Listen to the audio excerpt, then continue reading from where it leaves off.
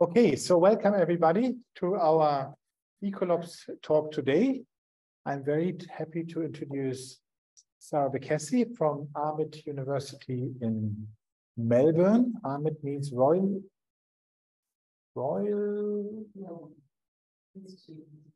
Oh, Royal Melbourne Institute of Technology. I practiced so hard and now I failed. So it's actually quite similar to TUM in the sense that they have architecture, landscape architecture, urban planning, but also have other technology. So it's a technical university. And I have known Sarah for a little bit of time now. Sarah is a very impressive researcher who also connects extremely well to the urban planning practice. So she started off as an ecologist and did a degree in ecology and a PhD at the University of Melbourne. And then she also started to encompass more and more social sciences, and now has quite a number of projects where she thinks about how we can improve biodiversity conservation or human-nature interactions in cities. And in this, she is very close to the topic of ECOLOPES, or maybe we are very close to her topic, in really thinking about how we can design future cities that take into account nature more, using other organisms such as animals as stakeholders. Sarah has a concept that she will introduce, biodiversity sensitive urban design. And today she will give us an overview over her various research projects and also the concepts about what could be objectives in this biodiversity sensitive urban design. In ECOLOPES, we have discussed this a lot. So what is an ecological objective? What should we aim for? And I'm looking very much forward, Sarah, to your talk.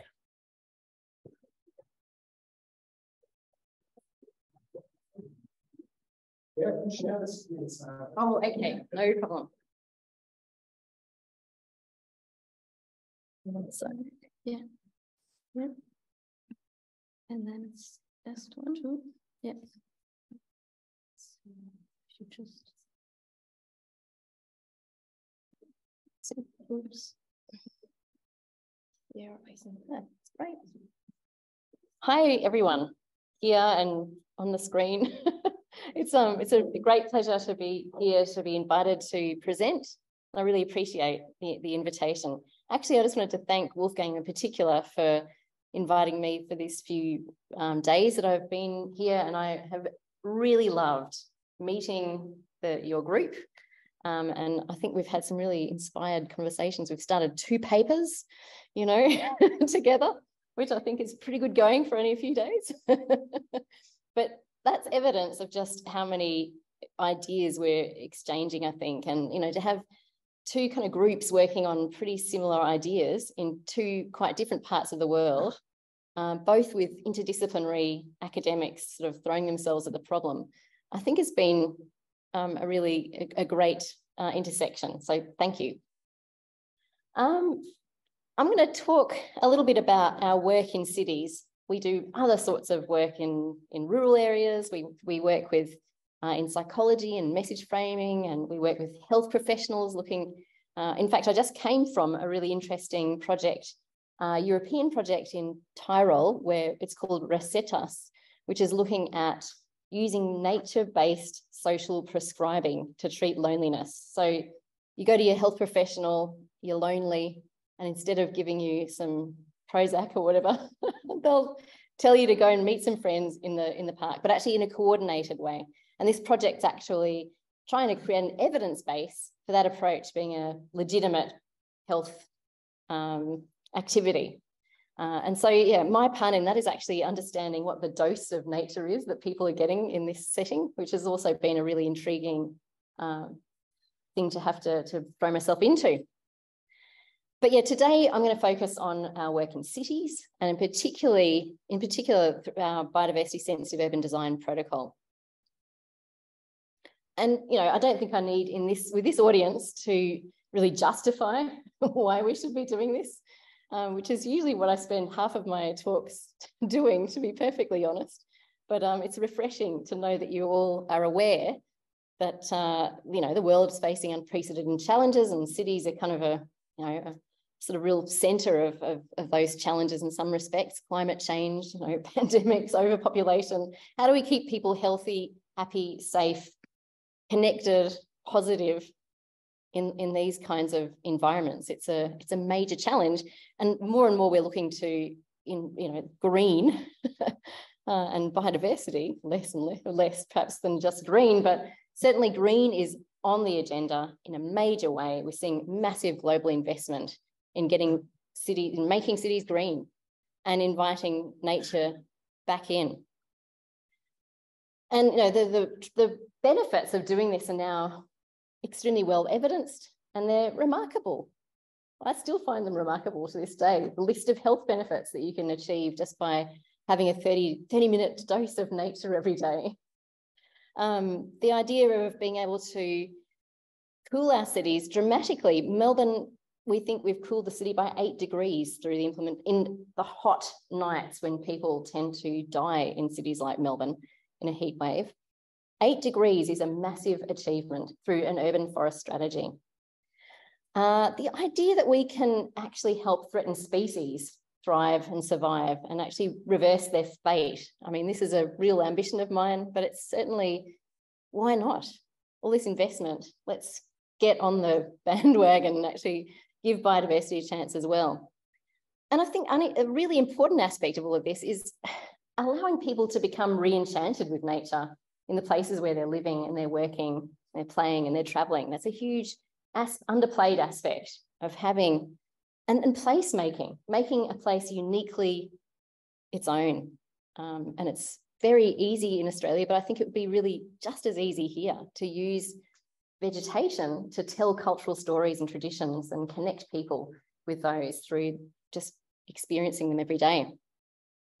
And of course, something that we have that's really special about Australia is the opportunity to use this agenda to promote reconciliation with First Nations Australians. And this is a big agenda in Australia now. The idea that we can have culturally important vegetation, plants, and animals in our everyday urban environment.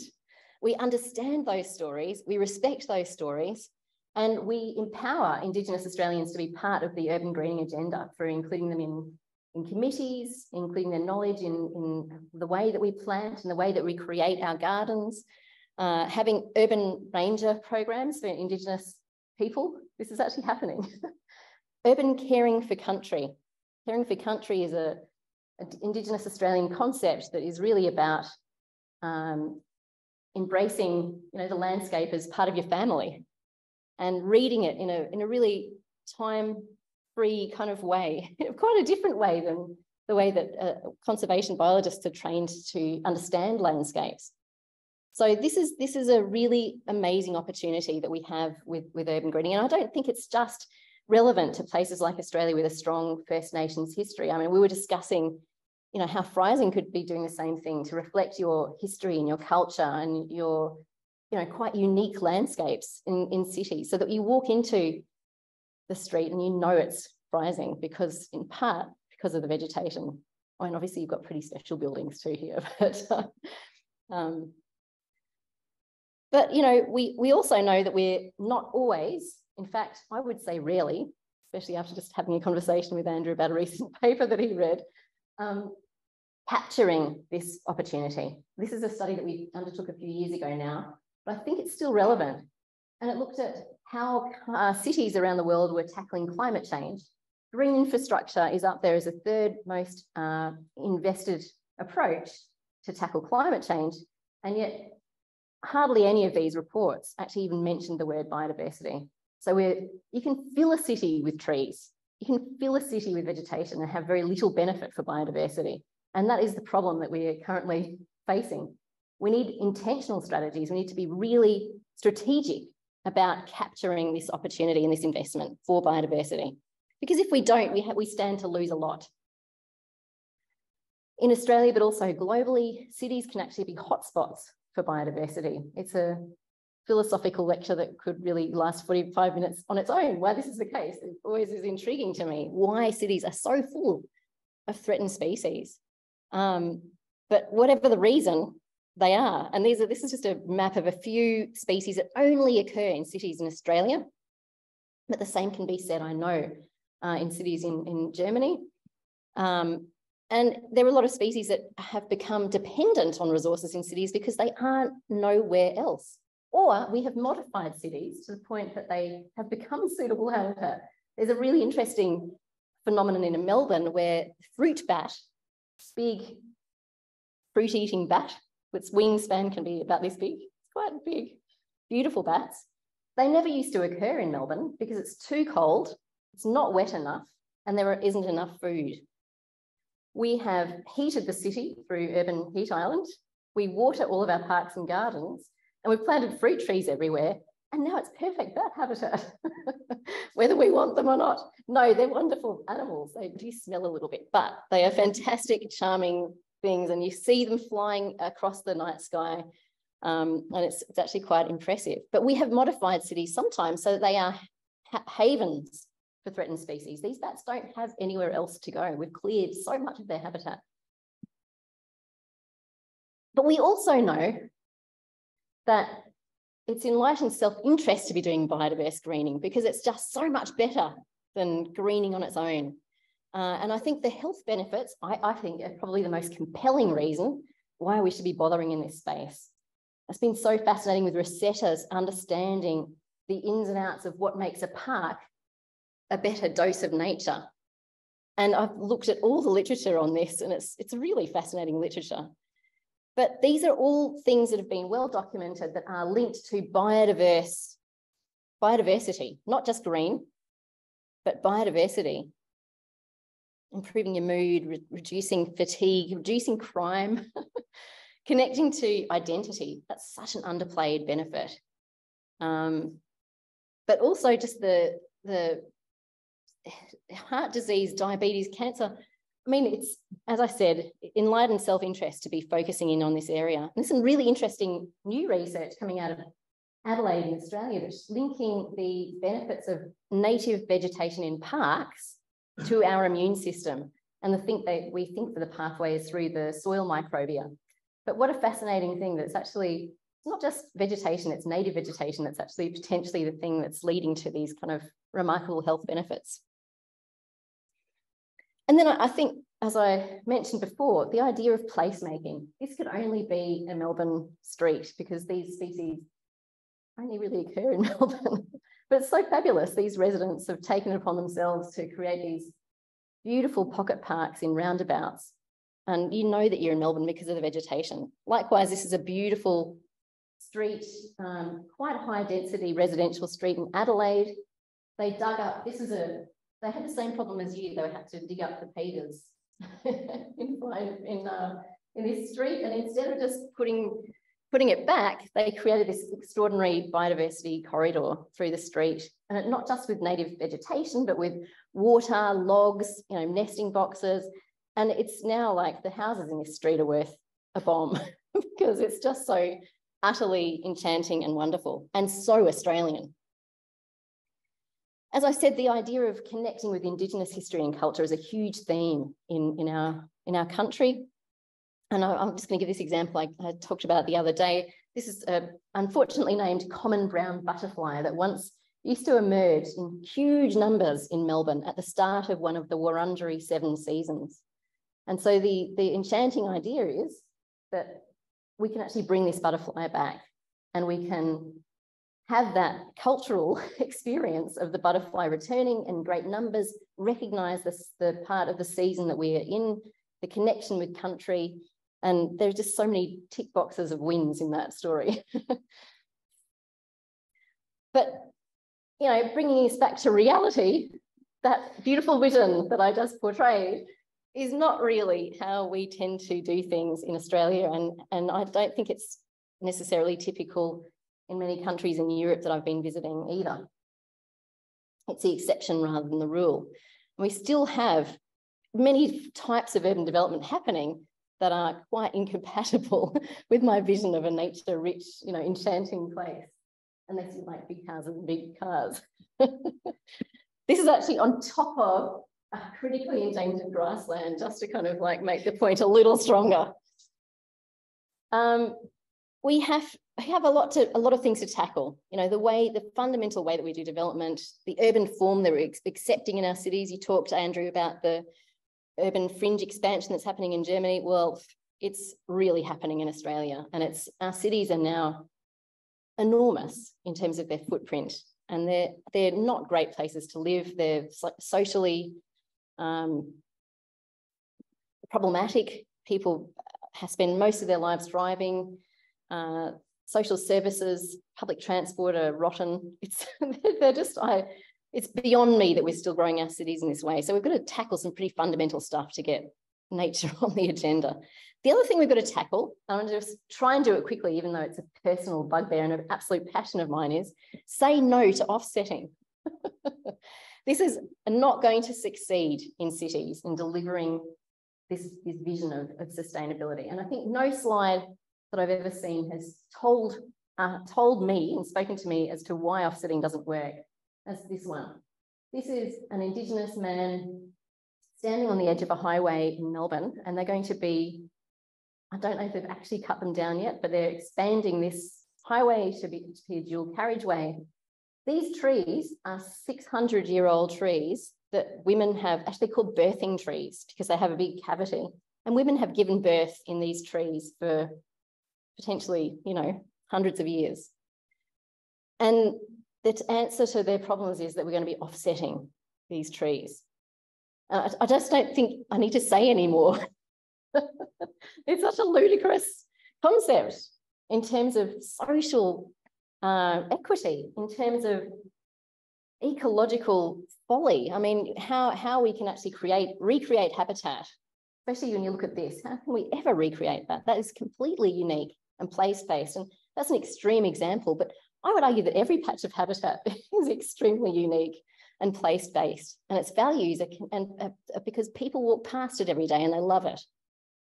Or kids play in that tree, and it's really a big part of their childhood. And that place-based value of nature is something that offsetting is never, ever, ever going to replace.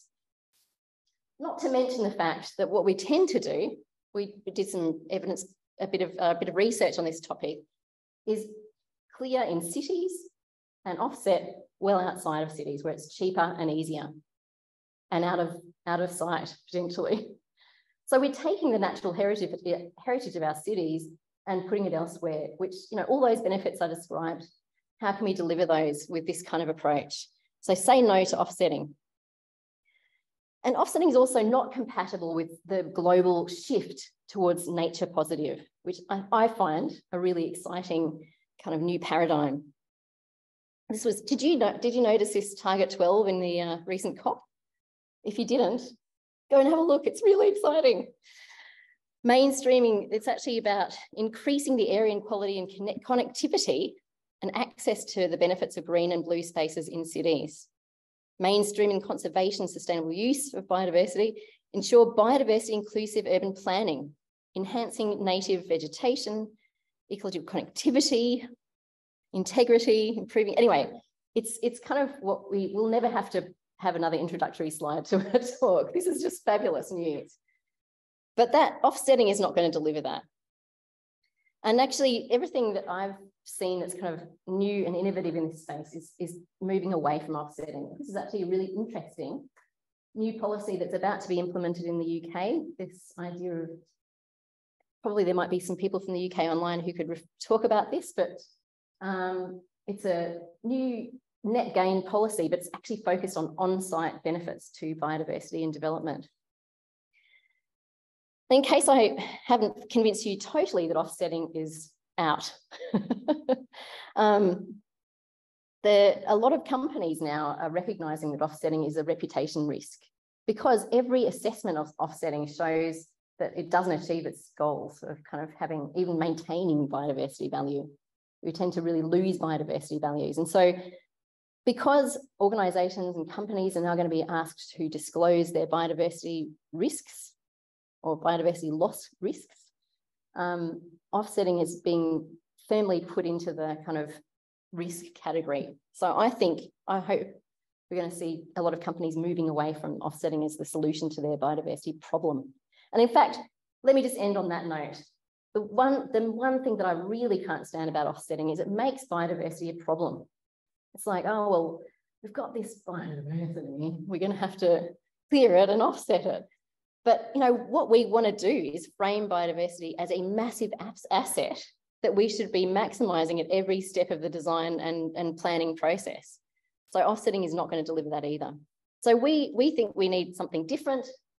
I'm sure everyone on this call would agree. We call it onsetting, but the idea is how we kind of use design to enhance the on-site values of biodiversity so that every development ends with a better biodiversity outcome than when it began. And we've got a paper on this if you want to have a look at it in a bit more detail, but it's really a scientifically derived process, very much like the animal-aided design process that is very focused on improving the persistence of native species in ecosystems on site in development. This is the team, Holly, myself, Georgia, Casey and Tami. And these are some of our partners. We actually have a lot more, but these are our main ones. Some are philanthropists who have recognised that it's worth kind of trying to mainstream this idea. Others are big developers. We've got a city that's actually legislated for our protocol, which is pretty cool. We've got a big engineering company and also the Green Building Council of Australia, who are really keen to adopt and produce guidelines for how we do this. So I would like to spend the next little bit talking about what biodiversity sensitive urban design is, what the approach represents, and give you some case studies of work that we've been doing to demonstrate that it can actually sort of be implemented. But then obviously some of the challenges, which I'm sure are sort of shared challenges. Like with animal-aided design, it's built around, you know, classic kind of ecological principles of what do you want to do if you want things to persist. You want to create habitat, maintain habitat, facilitate dispersal, minimise threats. And we have some big anthropogenic threats in Australia, but I know you do too here in Germany. Facilitating natural processes. This is something that I was actually really gobsmacked to hear that in Germany it's illegal to burn your ecosystems. Because in Australia, all ecosystems, or not all ecosystems, so many ecosystems require burning to actually be sustained. Some require burning every 5 years. That's like the grasslands on the urban fringes of Melbourne. If you don't burn them for 20 years, they can actually go over a bit of an ecological edge, and it's really hard to get them back into good condition. So imagine that as a kind of challenge for you designers out there. How do you design a city where it's okay to burn your vegetation every 5 years? And then obviously facilitating positive interactions with people. So it's just very similar to animal-aided design. Got a series of steps from documenting your values, thinking about your objectives, identifying your actions, and then assessing how they're going to achieve your goals. Let me just take you through a few of those things. So documenting values, I think this is kind of something that usually you pay a consultant, you know, $10,000 to do, maybe less, because perhaps it's thought of as being a really simple exercise. But in my opinion, it's one of the more kind of complex steps. I mean, you could just say, look, this is a pretty dismal map of the vegetation that's left in Melbourne. And maybe just say, well, that's all we can go with here. We're just going to try and maintain what we've got. Obviously, you'd like to look at, you know, what species are there, what's the landscape context, are there any special features, what's their spatial arrangement, how are they connected, and, you know, try and work with that. But, you know, hopefully everything I've said so far is making you appreciate that nature positive is demanding way more than that. This is a bit of a definition that we have adapted from E.J. Milner-Gulland, who wrote that nature positive is about ensuring that nature is visibly and measurably on the path to recovery. So thinking about it in a really clear and measurable way, having your baseline, having your time frame for achieving your goals, having a target, clear set of actions, how you're going to get there, and monitoring. So that's what nature positive is. It's not just a kind of ethereal sort of concept that you can just sort of say, let's aim for it. It's actually something that we need to make clear and measurable. If we're going to do that, we need to do way more than just protecting the pittance that we have left. And so we've been working with Adelaide, for example, in our Nature Positive Adelaide plan to look at what was the vegetation of Adelaide, in recent times or in kind of way historic times. And what are the values from that we want to try and retain, create, bring back? Do we want to try and reflect? This is Adelaide years gone by, and these beautiful coliatrous, sort of swamplands. I mean, maybe it's not beautiful to me. As an Australian, that's really beautiful. Do we want to try and recreate these kind of habitats and ecosystems in some way, or at least give a nod to them in our urban design? Think about the species that once thrived there. Or sometimes they can be really human-centric. This is something that really got people going, was thinking about this activity that used to happen every year, a big swim along the Torrens. You would have to be mad to swim in the Torrens these days. It is disgusting. But it happened. We can do it again. It's a human-centric objective and value, but it's actually something that really appealed to people. And to achieve it is going to have to take a lot of revegetation and amazing innovation. But what a great way of talking to the public. Let's make your river a place where you can swim again. Sometimes understanding the values of your site can take a lot of time and be very, very intensive. And our colleague who we work with, Maro Baracco, he designed this house called Garden House. It's quite well known now. I actually walked into this building and thought, wow, there's similarities with the Garden House. It's beautiful.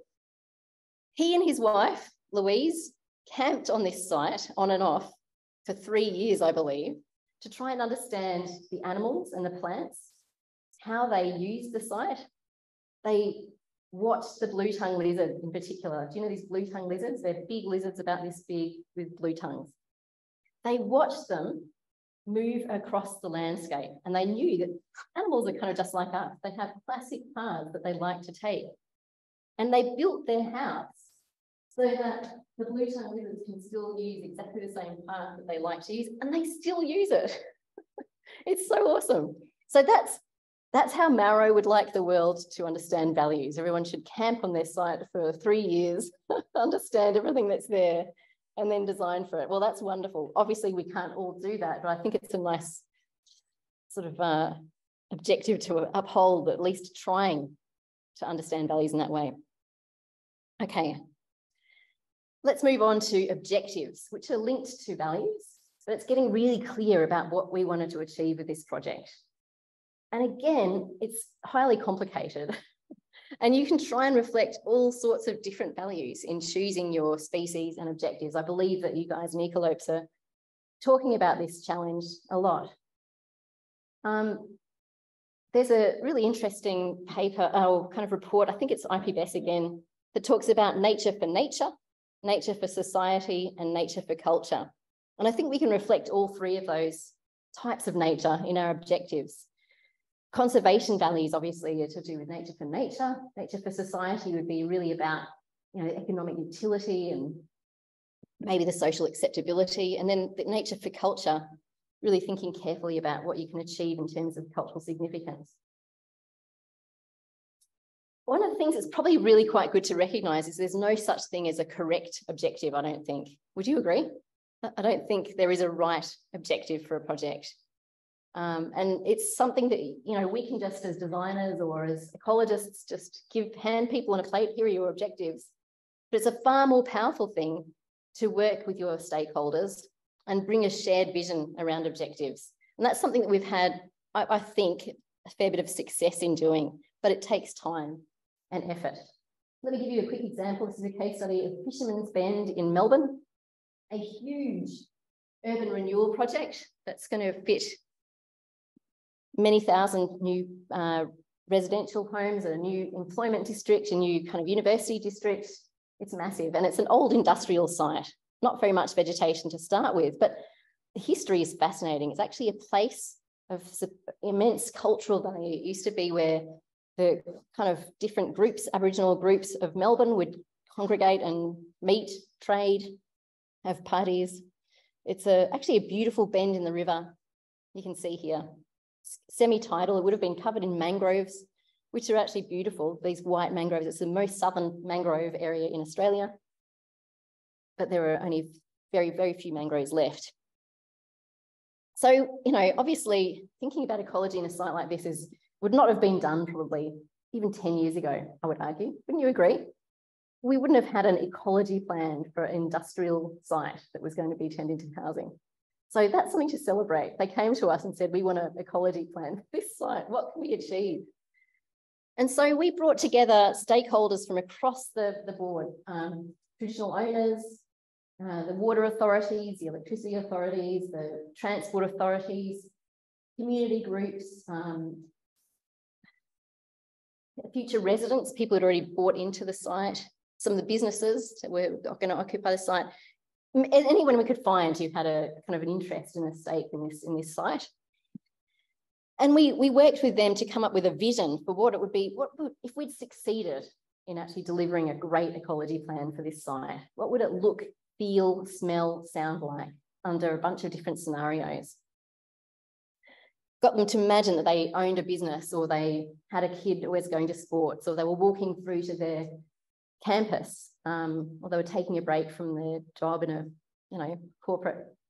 And we actually came up with these quite beautiful, I think, objectives for the site: a place that honours Indigenous culture, a place with 7 seasons, a place known for its diverse ecosystems, a place for the senses, a place of shifting waters, a place that's comfortable and beautiful in any weather. These actually became objectives for the whole site, not just the ecology plan, which is a really lovely outcome. But then our job was to connect. If we're going to achieve these things, what kind of ecological objectives would you need to think about? If it's going to be a place for the senses, can we have colours, sensations, scents, sounds, frogs and birds that are calling that we can hear and your kids can hear and they all know what they are? So connecting these kind of quite human-centric objectives to ecological objectives, and then workshopping those until we came up with a list of things that we could all agree were really exciting kind of list of things. So some of them are stretch goals, like I don't know if the Brolga is ever going to return to fisherman's bend. If it does, you'll probably hear about it because I'll be yelling at the top of my lungs in a very excited way, but they actually are in the region, so it's not completely impossible, but just tricky. But others are really interesting. On this beautiful blue-banded bee that is totally charming. It's completely doable, a biodiversity goal for this site. It would just mean planting the right plants, creating a sort of linkages with the nearby areas that already have the bees. Anyway, that was how we kind of tend to go about generating our objectives now. I better go quickly, I think. Then this is the fun bit, the design stuff. Actually working out how the heck are you going to get a blue-tongued lizard to be able to survive in a, what would otherwise be a total concrete jungle? What resources does it need? What food and habitats to thrive? And can we provide it either through classic habitat or through habitat analogues? What are the threats it's going to face? Obviously, cars, but probably light, probably sound pollution, all sorts of threats, and definitely cats and dogs. That is a huge issue in Australia. One single cat that people have in their house, but they let them out to go kind of foraging, can kill up to 110 native animals every year. So it's a huge threat that people perhaps don't recognise. But one of the big kind of issues that we're trying to tackle with biodiversity sensitive urban design is how people handle their pets so that they're not a threat to nature. Connectivity, how we kind of how we reduce the barriers to movement, are there ways we can design around them? And then obviously the human-nature interactions.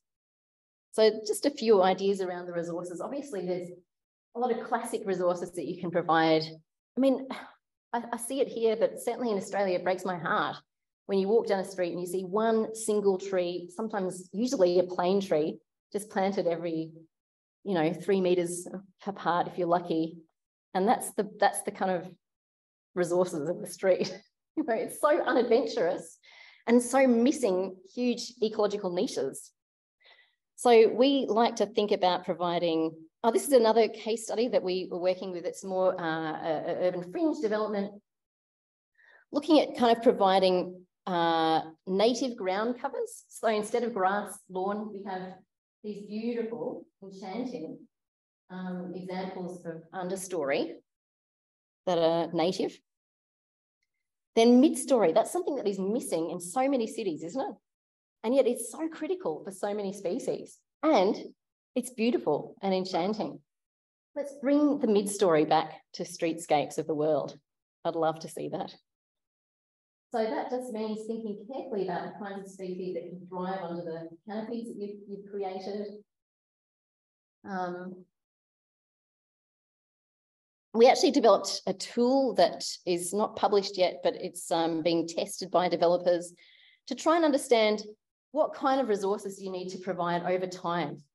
And can you identify gaps in the resources that you've planned? We call them hunger gaps. And fill them by actually planting different palette of species, or changing the diversity that you have in a street.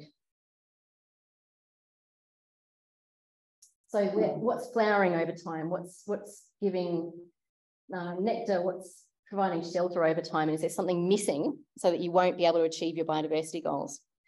And Casey, who's one of the people who works on the project, he's actually a designer by training, who's done an ecological PhD, but he's really good at figures and design work. We're so lucky. He developed this kind of summary score of what it would look like if you had your street evaluated according to canopy cover, the structure of the vegetation, the diversity of the vegetation, the nativeness, how connected it is, and what sort of season it's providing resources. And this is kind of, we're hoping that developers are going to actually find this quite interesting and use it when they're planning their planting palette, so that we can have much more diverse resource provision in our streetscapes. And of course, we can provide habitat through analogues. This beautiful, you probably all know it, enchanting bird observatory in Jerusalem that was designed to actually have birds nesting in the walls. Well, we can do that in all sorts of contexts. We can do it with water.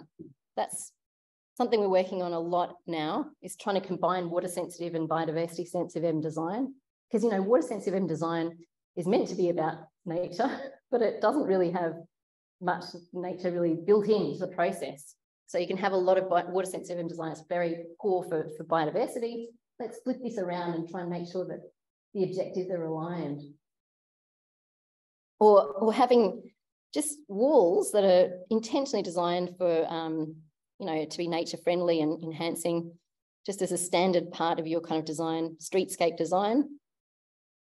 I've showed this to you guys before potentially, but I just think this is such a beautiful concept. It's a brick in a building where birds can nest on one side and people can watch them nesting through the perspex on the other side.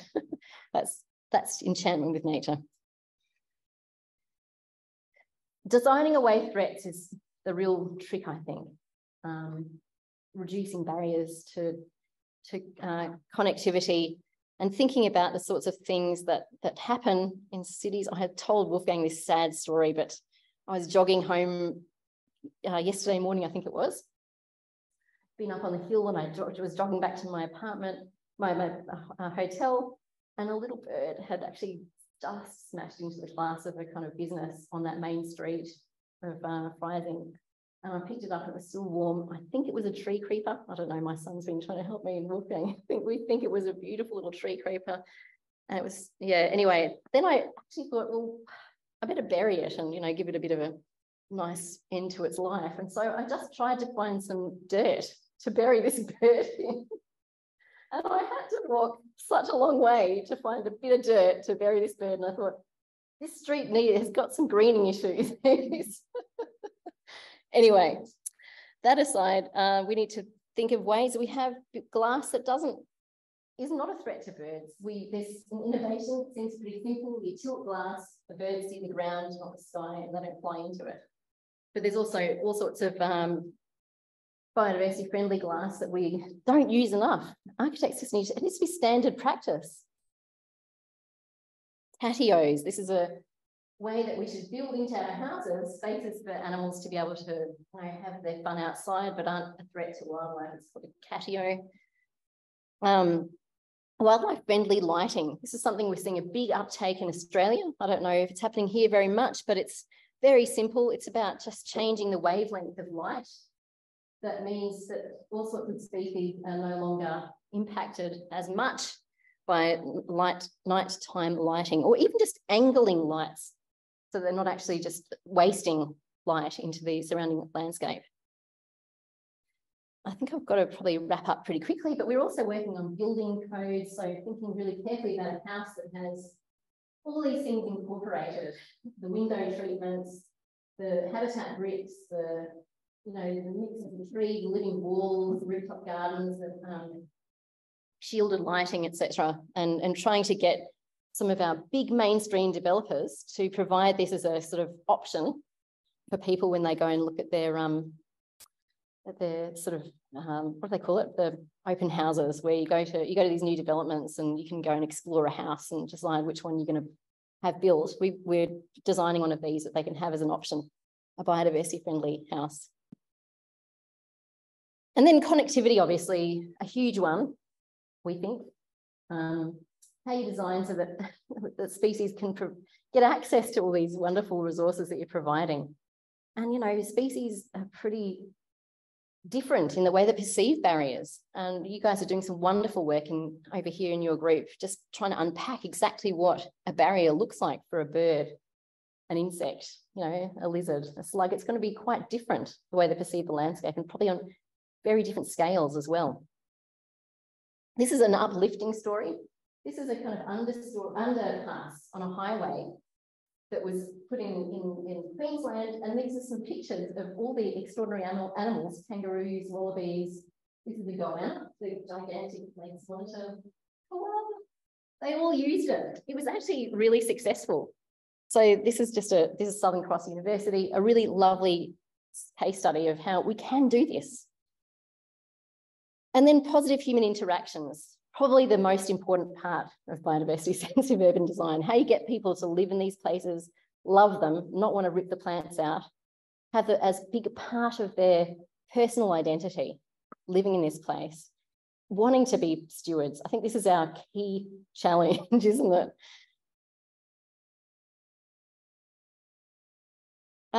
Obviously thinking carefully about urban form, because with certain types of urban form are going to be able to provide these experiences and these nature doses. Others are less likely to be able to provide it.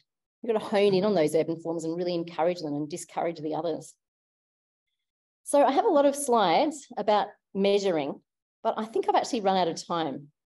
So I don't know if we can, is that right? Or should I quickly go through the... 5 minutes? Yeah, 5 minutes, I can do it. I'm sorry, you're probably all a bit tired. It is like nearly 6 o'clock. Okay. Measuring is also super important and very challenging. We all know this. How do we demonstrate that our plan is actually going to, I think, Stefan, you were talking to me before earlier, how do we know that things are going to persist on this site when we've gone to all this effort, cost, community engagement? How depressing if we build it and the blue-tongued lizard never comes and it just gets squashed on roads, and it was folly. So we need to have some confidence that we're actually going to succeed in this game. So even before we've built it, we need to plan and measure what the likely success of our actions are going to be. We do this a lot with connectivity modelling. So this is an example where the City of Melbourne, actually this is a kind of planning tool. They came to us and said, what we want to do is increase the ecological connectivity for a particular insect, a particular lizard, a particular bird, a bat, maybe 2 bats. That's unusual.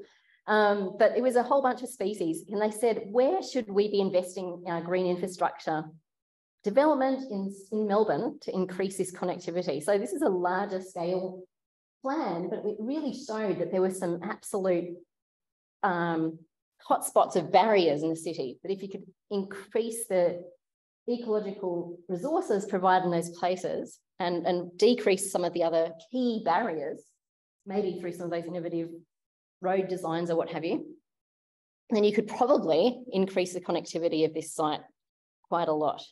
I know that you and you've got some really great thoughts on connectivity that, you know, better to think about this more at a sort of smaller scale. But I think this is also potentially a good motivating planning tool to get investment at a larger scale in green infrastructure. Sometimes we use really detailed models. Sometimes we don't have the time or data to do that. We use a really quite cool expert elicitation process. So get everyone in the room who knows about grasslands. This is one of my favourite ecosystems in the world, the basalt plains grasslands of Melbourne. Less than 1% of it left.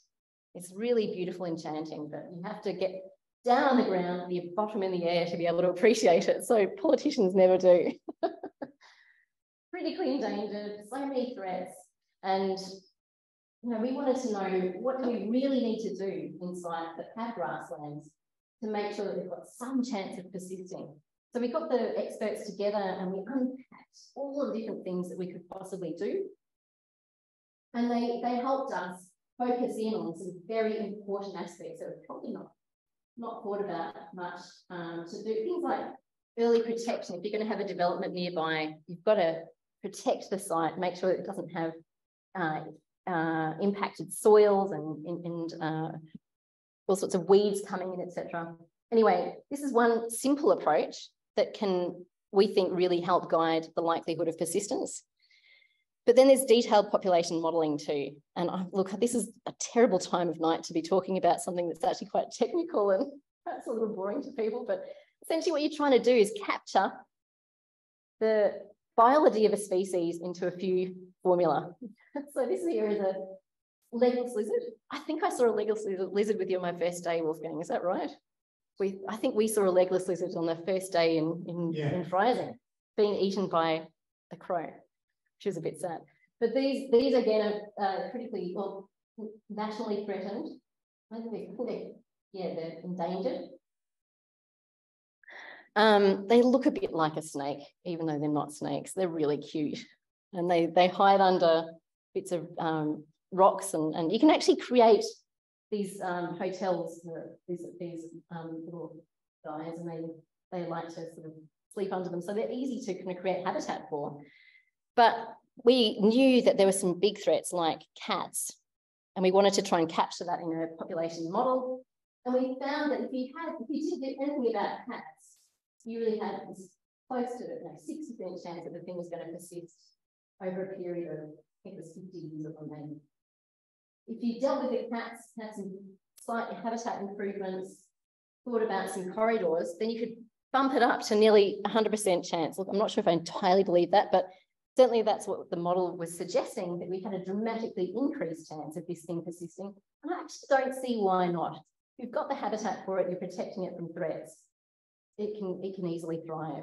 So, but these are really quite cool because it focuses the attention on things that are ecologically going to be critical for the survival of that species. And maybe lets developers know that, hey, there might be some things you can get away with not doing. I love that. Anyway, just to conclude, I think the key to biodiversity sensitive urban design is doing it where people are, in the streetscapes, in the roundabouts, the green walls, green roofs, in the schoolyards, in university campuses. Hint, hint. No, you've got some wonderful nature on this campus. You're very lucky. Yes, big green spaces, riverside vegetation, they're going to be really critical corridors, critical places for investment.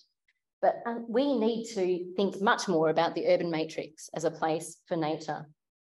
And I think our challenge is finding the space for it and, really coming up with intentional, enchanting designs that are really going to deliver a vision like this. Thank you very much. Find out more about our research on www.ecolopes.org and on our social media platforms.